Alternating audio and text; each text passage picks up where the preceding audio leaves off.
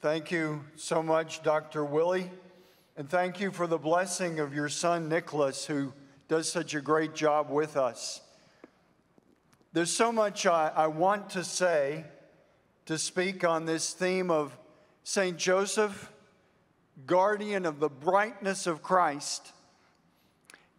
One thing that I want to begin with is to really thank you and encourage you for the theme of this conference, St. John Bosco.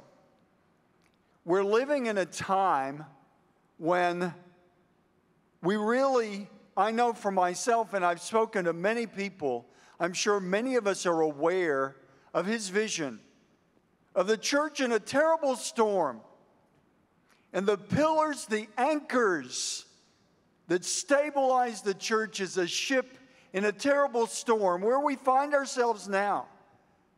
The anchors, the pillars are Christ in his Eucharistic presence and the Blessed Virgin Mary. I know that for all of us, those pillars are strong and significant. And that is the light and the leaven, the strength that we need to share with the people that we serve. Let me say very clearly that it humbles me to speak to all of you who are catechists with various degrees after years and years of study. Of course, we've all learned that we really never stop studying the mystery of Jesus Christ, the mystery of our God, the mystery of our Catholic faith. But you as catechists are degreed people. You have studied hard, many of you right here at Franciscan University. I have, because I'm a bishop, they give us these 2 D's after our name. DD, Doctor of Divinity. I haven't earned it. It came with ordination, sort of a bonus prize, I guess. Maybe in a sense, I'm called to earn that by serving the diocese, by serving the church. But I wanted to be very clear that I don't claim to have the catechetical degrees and expertise that you have. But I do have a love for Jesus Christ and his church. And that's what drives me. And I know that's what drives you. But I wanted to begin with that sort of disclaimer because I don't really claim to approach all of this in a very academic way. But as a man of faith, a man who is called to be a successor of the apostles, imagine for yourself as catechist having that label. Talk about daunting. And so please do pray for the bishops to be true shepherds. It is more challenging than ever. But when we are challenged by serving Christ, we look at him on the cross. So I just want to clearly acknowledge that I don't claim to have your degrees, but I do have a love for the Lord and a desire to serve and a willingness to continue to grow. And maybe that's the greatest gift that I have, that I can bring all of you, is a continuing hunger to know the truth more deeply. Dr. Willie gave us some great reflections. And that image of heaven from St. Anselm reminds us it is always beyond. It is always further away than we can grasp. So as I talk about this theme of St. Joseph, guardian of the brightness of Christ, what I also want to share with you is, where does that come from? Guardian of the brightness of Christ. There's a hymn that I love. I won't inflict it on you by singing it, but probably many of you are aware of this hymn. And I'd like for you to to kind of let it echo through your heart and mind as we reflect on St. Joseph. The hymn is Brightness of the Father's Glory, speaking of Christ. Brightness of the Father's glory. I love the beautiful praise and worship music that was offered earlier. And if we pay attention, so much of that is about light. It's about brightness. It mentioned diamonds and the sparkle and the joy of our life in Christ. That hymn inspires me to look to Christ, brightness of the Father's glory, a brightness that is beyond our imagining. And I think we always have to really embrace that. As Dr. Willie was speaking, it reminded me, even as I knew what I was going to speak on, the idea that it is always brighter than we can imagine. That is what you long to share. That's the fire in your belly as catechist. I know many wonderful catechists, and we have a desire to teach and to share that brightness that we never quite, I can speak for myself, and probably for all of us, we never quite get there. I can tell you, I've been a priest for 36 years, and I love preaching. I love giving the homily. I love to have the chance to share my own reflection on the Word of God. But I can tell you, I've never felt like I got there. I never felt like I really said what was in my heart. Because it really is always beyond us. And maybe that's the beauty to remember, as Dr. Willie said so beautifully, heaven is beyond. It's beyond what we can fathom and what we can embrace. And as I reflect on St. Joseph, I think that's what I hope to remind myself of and remind all of us of. Here is a man, a real man, a man of fidelity to the Hebrew Scriptures, fidelity to the people of Israel, a true Israelite, an inheritor of the royalty of the family of David. But apparently, we don't know that much about St. Joseph. Some of the great saints and mystics have filled in some of the blanks, at least in their mystical reflections and revelations. But the Word of God tells us very little. But it tells us enough to know that I believe St. Joseph, as the guardian of the Son of God, does guard the brightness of the Father's glory. And what I would encourage you, we're all aware of the really difficult journey we've had in the past couple of years. It's been alluded to many times, even as we gather this evening. We need to remember that brightness is with us now. And in this year of St. Joseph, I'd encourage all of us to reflect on the reality that St. Joseph continues to guard the brightness of the Father's glory in Jesus Christ. To guard that brightness that for all of us, there have probably been moments when it is dimmed, at least for a moment of fear, a moment of concern, a moment of deep confusion, or a moment of anger. Whatever the darkness that encroaches, let's remember that what we're speaking of is not something in the dim mist of history. It's right now.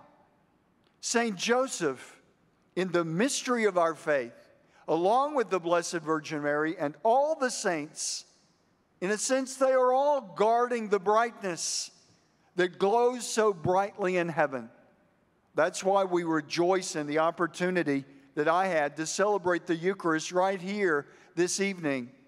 When we approach the altar of Jesus Christ, the sacrifice of love that He has given us to know that He is here, really present now in our world and in our lives. That is St. Joseph and the Blessed Virgin Mary and all of the saints guarding the brightness of the Father's glory. And in a very real sense, as catechists, you are the ones guarding that brightness as well. I think we can truly say that. As I spoke to some of the leadership this evening when we had dinner, you are on the front lines if you are involved in catechetical work. There are many people pushing against the truth of the gospel of Jesus Christ. But we know it is a truth for humanity. The Son of God has come to all creation for all time, for all peoples. So let that fire of love of Christ in your belly continue to burn brightly. And I hope that as we reflect on St. Joseph, he can really inspire each of us to really know from the past and for now, the brightness of Christ is as bright as ever. The light of Christ shines with us in the Word of God, in the sacraments, in the teachings of our Catholic faith. One thing that I've tried to emphasize over the past couple of years, this is good news. I'll mention something from my younger years. I'm 62 years old, so for many of you, I'm the old guy in the room. For others, we're sort of in the same place. But if you're about my age, when I was in high school, I remember it was just a New Testament, and it had newsprint on the cover. It was a paperback handed out to us as high school kids, and it said, "Good news for modern man." It still is good news for modern man. And I think we'd all agree, within all the confusion of the past couple of years and before, we need that good news. And St. Joseph, what I'd hope to help us all reflect on, is that he lived his daily life with the brightness of the Father's glory, with light from light, true God from true God. We can't fathom what that must have been like. But what I would like to do, as we all know, you're better scholars than I am, but they're really just a few verses where Joseph is mentioned. Toward the end of the first chapter of the Gospel according to Matthew, for the first time we hear about Joseph after that genealogy. Jacob was the father of Joseph, the husband of Mary. I love the beautiful simplicity of how St. Joseph, the adoptive father of the Son of God, the husband of Mary, is just quietly mentioned. Jacob was the father of Joseph, the husband of Mary. Not even directly referring to Joseph. If we look at that closely, it mentions Jacob, his father, and it mentions Mary, his spouse. It's almost as if Joseph is just an aside. He's the one that connected the two. He's the son of Jacob and the husband of Mary. I think that tells us a lot about St. Joseph. And what I would like to frame my reflection in this evening is 5 basic moments for St. Joseph that come from the Scriptures, that come from the joyful mysteries that come right out of the Scriptures, but really also bracketed with the unknown, or the hidden years, as I would like to call it. I'd like to begin reflecting with you on St. Joseph as he comes into the world, unknown, unrecorded. I'm not aware of any record of Joseph being born or of his early years. In Matthew's gospel, we first hear of him as the husband of Mary. He always is sort of in the background. But I'd like to reflect with you, we've just finished in the daily readings, we heard it in today's Mass, We've heard about Genesis and that journey from creation through Abram becoming Abraham, and then the story of Joseph, the Old Testament Joseph, the son of Jacob.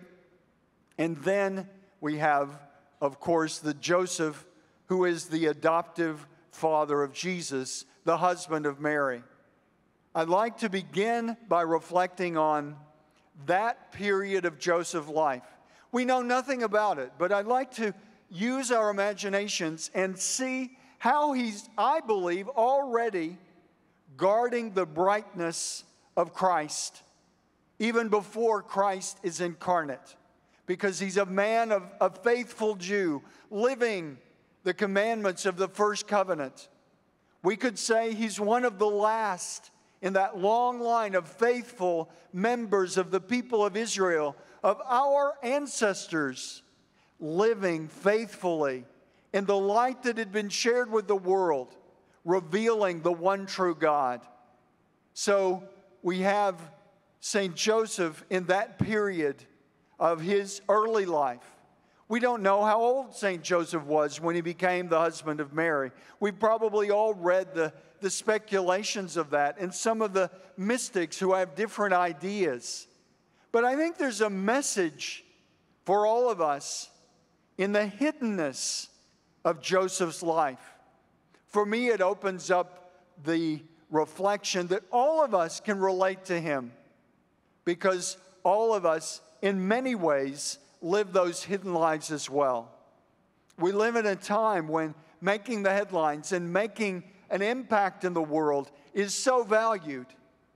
But I think St. Joseph teaches us beautifully what we all know instinctively and what we live, but what we need to, I believe, focus on, and I think St. Joseph can help us to do so, to recognize that the lives we live that are hidden, those tiny sacrifices you make for your spouse and your children, or for your friends or your community, or for those that you serve, in whatever way, the hidden ways that we serve. I think St. Joseph can really be a patron for all of us, of that hidden goodness in our lives that we need to allow to grow and to shine more brightly. In many ways, that is St. Joseph's work, guarding the brightness of Christ, the light from light, in ways that are hidden to the world and remain hidden to the world. But we can imagine and understand those years before he becomes the husband of Mary and the adoptive father of the Son of God. So I'd like to take that period of Joseph's life just to reflect a little bit together and reflect on all of the sweep of the Hebrew story that is our story as well, the people of Israel, the Old Testament or the Hebrew Scriptures. St. Joseph is the inheritor of all of that. And so in a very real sense, he holds the covenant as he becomes a man of the new covenant. Really, in many ways, the first man to be a disciple, after, of course, the Blessed Virgin Mary, is the first woman to be a disciple, to welcome in the new world, the new life of what we call the New Testament, the time of the gospel, the time when the brightness of Christ is not only a hope for Messiah, but he is truly with us, dwelling with us as he really is in the world today, through word and sacrament. That is our Catholic faith. So to reflect on St. Joseph in those years that we know nothing about, but to reflect on what we do know, that he was a man of righteousness, a man of faith. And we can see that in what is testified in the Gospels. And then, of course, the conception of Jesus in the womb of Mary and Joseph's reaction, the message of the angel, all of that we know so well, leading up to the birth of Jesus. Joseph is absolutely there. And there's so much woven into that story that many of the mystics speak of in various ways. Certainly, that is just mystical reflection. It is not part of the deposit of faith that we can place certainty in. but I think it's a beautiful aspect of enriching our relationship with the patron of the universal church, St. Joseph. So first to reflect on the hidden years that it begins with, and then on what we do hear about in the scriptures, where he welcomes the Son of God, born of the Virgin Mary, with all the questions that we can imagine. And the Gospels touch on the doubts and the questions. But he listens to the message of the angel. He listens to the dreams that he has. And he guards the brightness that is Jesus Christ, newly come into the world. And then we have, of course, Joseph there in the next mystery of the Rosary. As Jesus gets a little older, I think there's a lot to mine from that time when Jesus is 12 and Mary and Joseph go to find him in the temple. And then one of my favorite parts of the life of Joseph, again hidden, is those years between 12 and 30 when Christ begins his public ministry.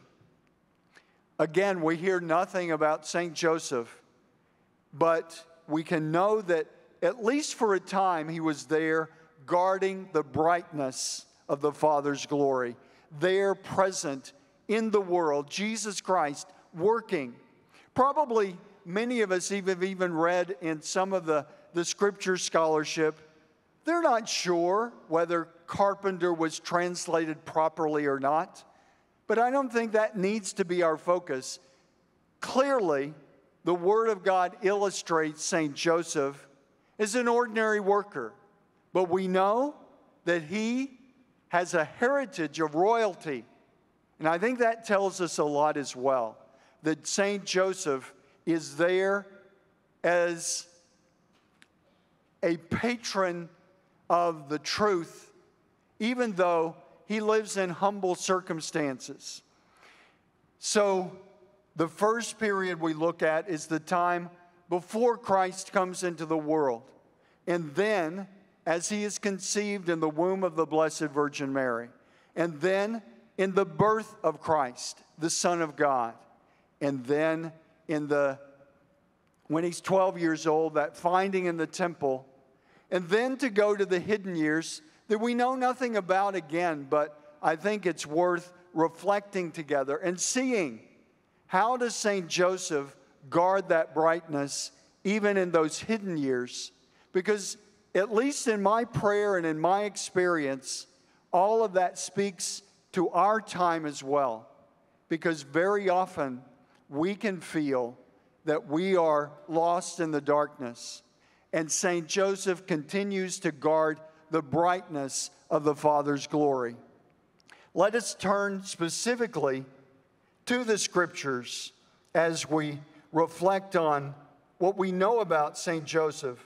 Very familiar stories that we've all read many times, but I'd like to allow us to hear where Joseph is mentioned as we reflect on how he guards the brightness of Christ. Now, this is how the birth of Jesus came about. When his mother Mary was engaged to Joseph, but before they lived together, she was found with child through the power of the Holy Spirit. Joseph, her husband, an upright man, unwilling to expose her to the law, decided to divorce her quietly. Such was his intention when suddenly the angel of the Lord appeared in a dream and said to him, Joseph, son of David, have no fear about taking Mary as your wife. It is by the Holy Spirit that she has conceived this child. She is to have a son, and you are to name him Jesus, because he will save his people from their sins. All this happened to fulfill what the Lord had said through the prophet. The virgin shall be with child and give birth to a son, and they shall call him Emmanuel, a name which means God is with us. When Joseph awoke, he did as the angel of the Lord had directed him, and received her into his home as his wife.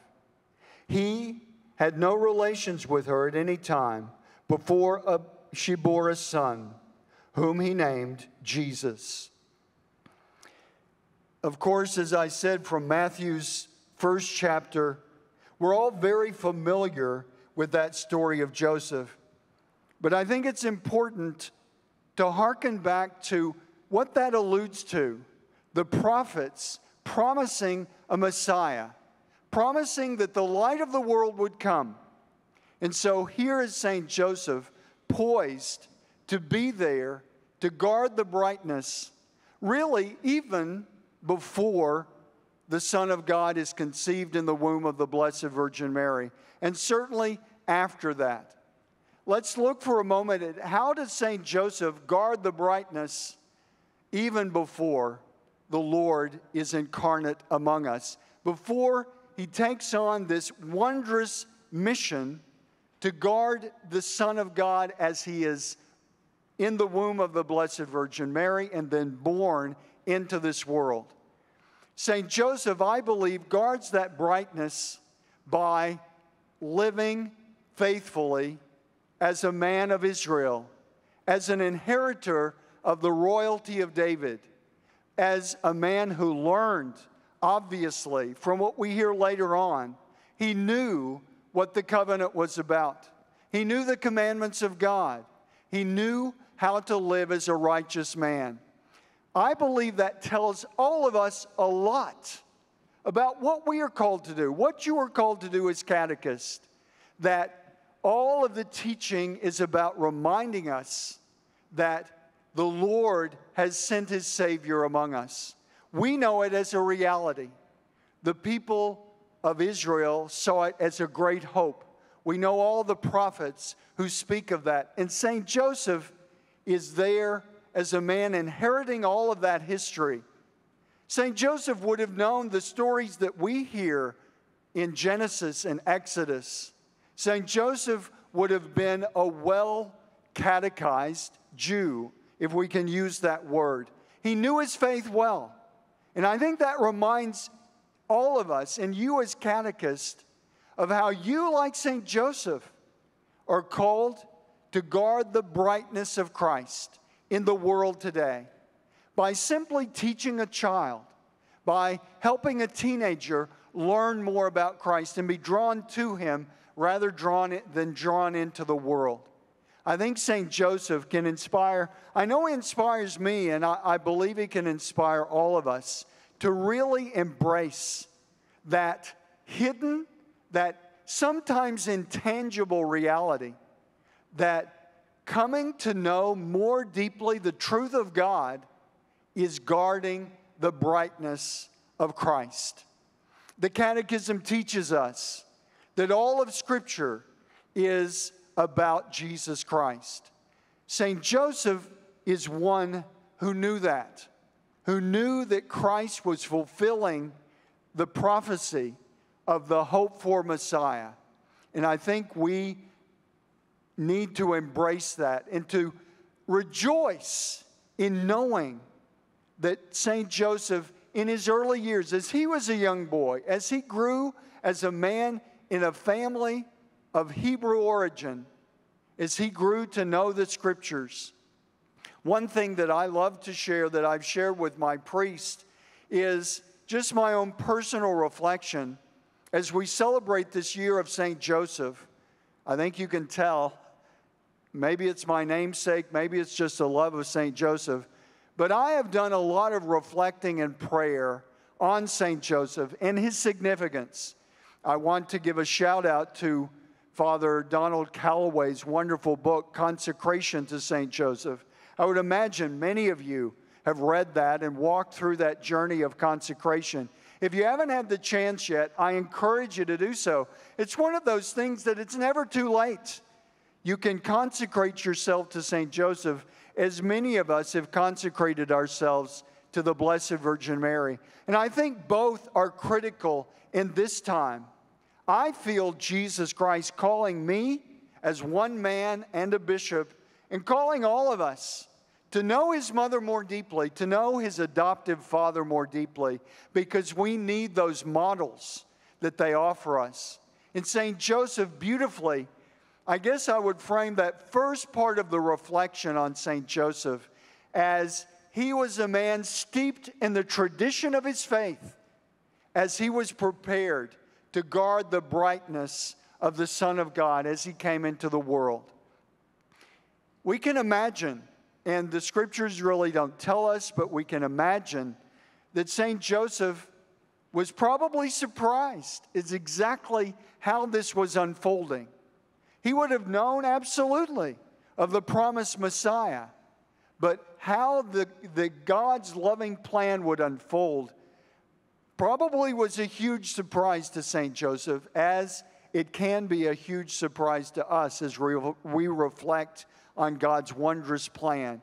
So St. Joseph, I believe, even before Christ is conceived in the womb of the Blessed Virgin Mary, can be a great model and reminder of guarding the brightness, of rejoicing in the light coming into the world, and knowing that all that we have learned, all that Joseph knew, is building toward that light that is brighter than we can imagine.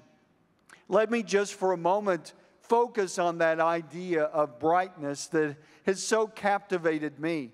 We all pray that Christ is light from light, true God from true God. I love science, and I've always been intrigued by light and the study of light and the intricacy of that. We know that scientists have learned a lot about light, but it's still, in many ways, it's a mystery. How can light do what it does? And I believe that's embedded in the great mystery of all creation. And so as we reflect on St. Joseph as guardian of the brightness, I'd encourage you to reflect yourselves on what that brightness means. He is light from light. What does that mean? The image that I can share with you that isn't adequate, but it's the best I can do that I share. I'd encourage you to come up with your own image. But probably many of us love watching a sunrise or a sunset. And what I like to think of as that brightness is that first ray of light that shines forth as the sun comes up, or that last ray of light that shines as the sun is setting. To me, that captures something of the brightness that is Christ. God is light, and His Son, Jesus Christ, is the brightness of that light. We need that brightness in a time of darkness, and St. Joseph is the guardian of that brightness. I find a beautiful inspiration. I really believe that this time of the year of St. Joseph and everything that we're reading about and praying about St. Joseph, I believe that this is part of God's plan. When did it happen? In the midst of this COVID confusion and all that we're dealing with in the church that we're concerned about, in the world that we're concerned about, and to focus on St. Joseph, I believe is divinely inspired.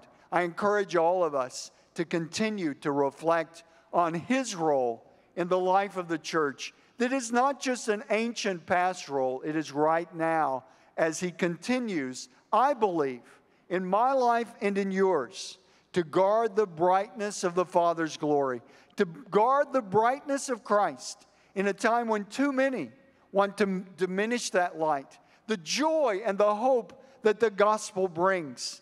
It is beyond our imagining, and I think St. Joseph can remind us of that. As we move on with the conception of Jesus, what strikes me about St. Joseph guarding the brightness there is the reality of his humanity. St. Joseph is very human in his approach to this. It is not automatic. He's concerned. He wants to support Mary, but the scriptures tell us that he wasn't sure about how he could do that.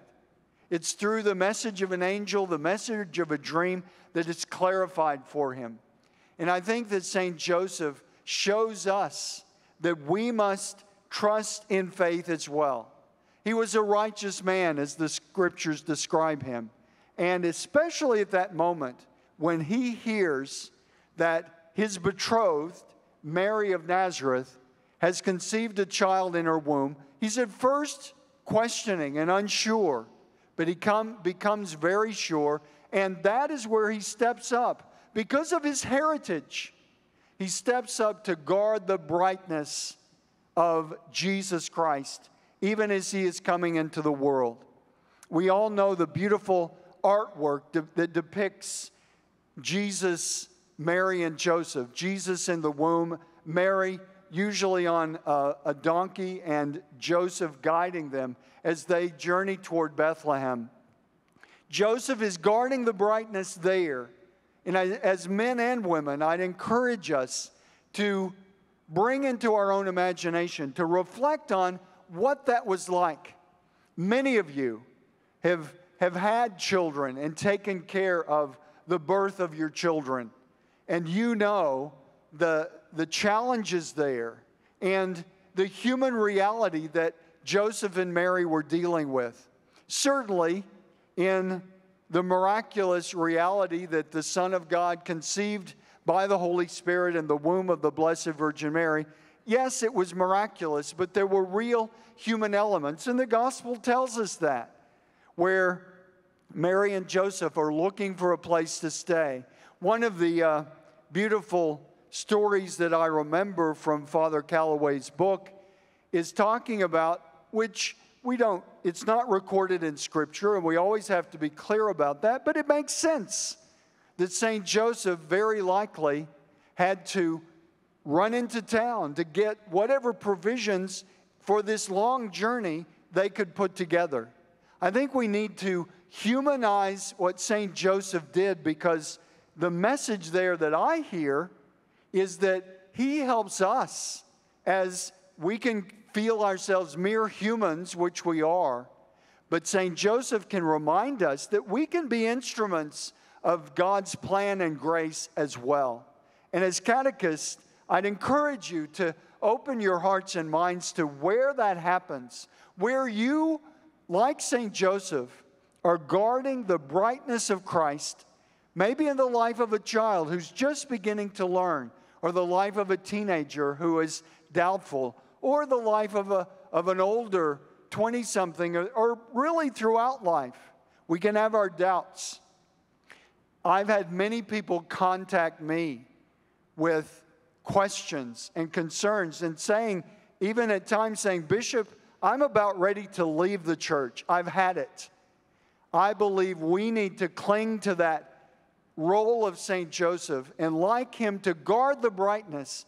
We can't control another person's choices, but we can encourage them, as St. Joseph does, to guard that brightness and to protect the light that Christ brings into the world in our Catholic faith, in we who inherit the covenant that Christ has established, that St. Joseph is there to celebrate and support as the first disciple, or the second disciple, I guess we can say.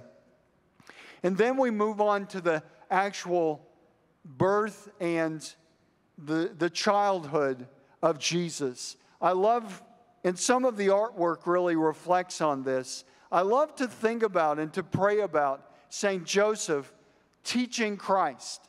I've shared with my priest that idea of St. Joseph holding the Scriptures as he holds the Son of God, and showing the Scriptures in the form most likely of a scroll, as Jesus himself holds it after he begins his public ministry. I love to think of St. Joseph as the first guardian of the body of Christ, which he truly is. That inspires me in praying about the glorious gift of the Eucharist, that we're called to guard as well, and to be strong in faith that the real presence of Christ is with us. Dr. Willie helped me to find somewhere in the catacombs here a Eucharistic chapel where we had a chance to pray for a few moments. That presence of Christ down in this building is really the same Christ that St. Joseph guarded and continues to guard in the world today. In those years after Jesus there is present in the temple, as he tells Mary and Joseph, it's beautiful where Mary says, "Your father and I have been looking for you." That's recorded right there in the scriptures. And it beautifully reminds us that Joseph, though he's not the biological father, is truly the father of Jesus Christ, who nurtures him, who plays that role, that significant role of a father for the Son of God.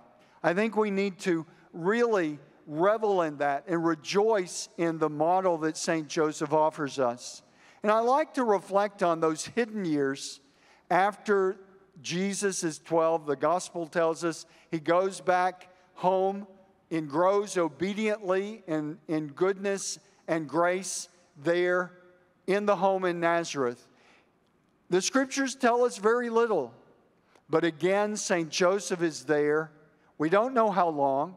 We don't know the age of St. Joseph, but he models for us guarding the brightness of Christ as Christ grows from an infant to a toddler to a little boy to a young boy and then a young man. We don't know how long St. Joseph was there, but for whatever length of time he was still with Jesus, we can trust that he was guarding the brightness, sharing with him this beautiful heritage that St. Joseph himself had inherited, the story of the people of Israel that is our story. So St. Joseph, I believe, really can be a great inspiration to all of you as catechists, because he really lived a life in this world.